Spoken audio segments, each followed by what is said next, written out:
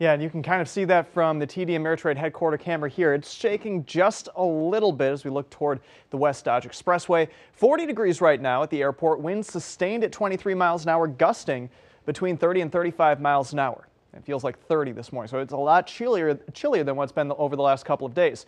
Mid to upper 30s as you're stepping outside this morning. There are the winds. They were much stronger earlier this morning. They're subsiding for a little bit right now, but they're going to ramp back up going into this afternoon. Don't let it catch you off guard. Wind chills mid to upper 20s, so you need a warmer jacket as you go outside early today.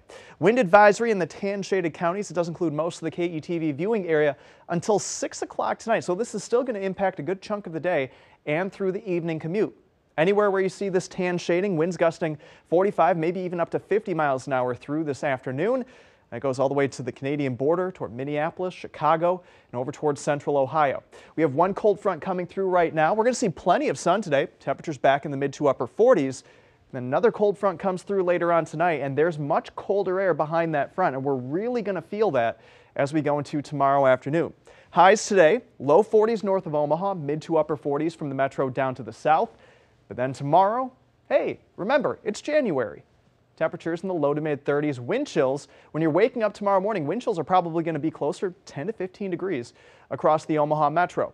Chilly again Thursday morning, up to 40 that afternoon, but then on Friday, could get some impact from a rain-snow mix, especially south of the metro going into the afternoon. A dusting of light snow possible going into early Saturday. A little chillier there, but we're right back into the 40s Sunday and Monday.